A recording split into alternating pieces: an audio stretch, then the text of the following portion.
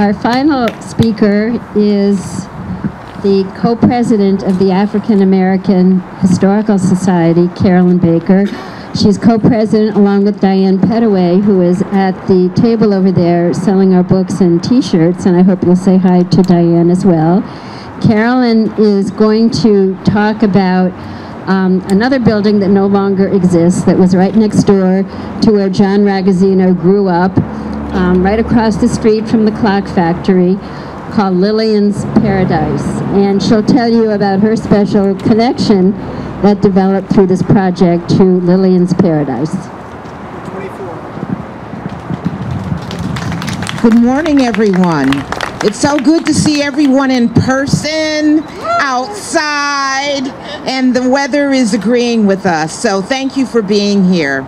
I have the privilege of talking about Lillian's Paradise, and I wish I had been able to visit it. It no longer exists, but it's a story of a woman who really represented the whole story of the Great Migration.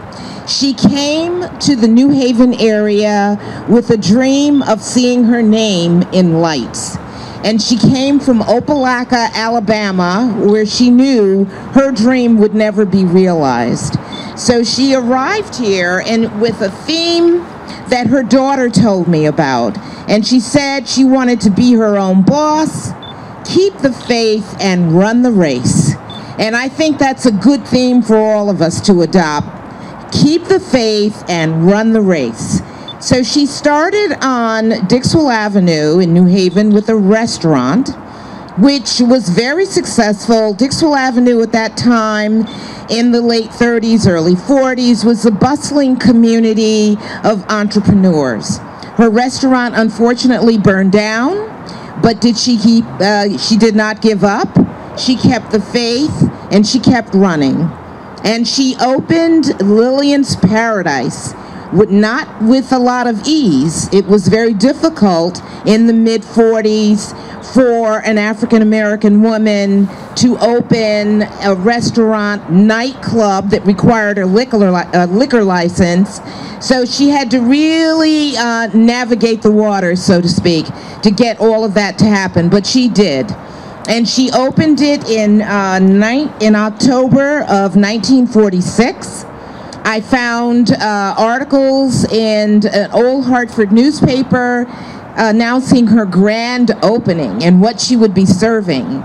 And her menu included steak dinners for $2.50. So at this restaurant, which was also a nightclub, she attracted the best. She wanted the best jazz musicians in the world to come to New Haven, where she hoped her Lillian's Paradise would become the center for jazz on the East Coast, and it did. So it was a beautiful restaurant and nightclub with great food. It seated 200 people. Many organizations met there. It was like the banquet facility.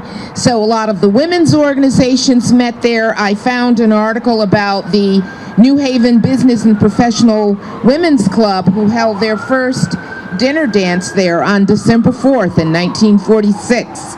Many of the Yale groups met there after the football games. And so she also had apartments there.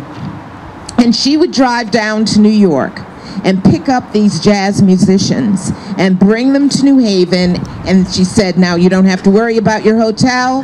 You're going to stay in my apartment. You don't have to worry about your food. You're going to eat mine, and it's very good. And so her restaurant was populated by all of these people, and she continued that way. New Haven was lucky to be right in the middle between New York and Boston. So it was easy for her to say, I want you to stop here on your way up north or stop here on your way south.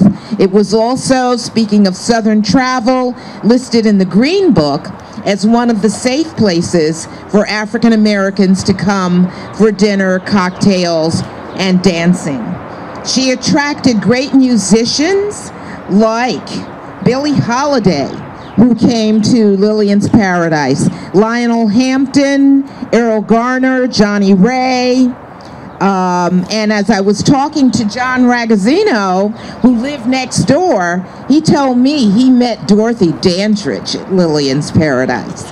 And so she came along with many, many others. Wild Man Steve was the MC. So this was dubbed Connecticut's smartest nightclub, right here in the Grand Avenue neighborhood. I talked to her daughter, and oh, by the way, I've been going on, and I didn't tell you her full name, Lillian Binford Lumpkin, who lived life on her own terms. But I was able to talk to her daughter, who now lives in North Carolina, after a lot of, call this one, who knew that one, who knew that one, who knew the other one. I finally got to the daughter, and she told me stories about all of these musicians who came into her mom's nightclub and restaurant.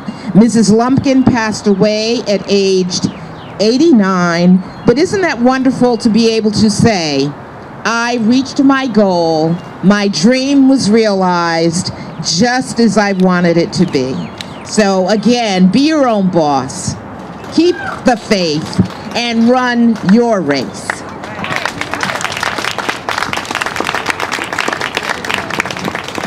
What an inspiring way to end our program. I think that even though a lot of these buildings are no longer standing, these stories are still with us, and we want to keep them alive.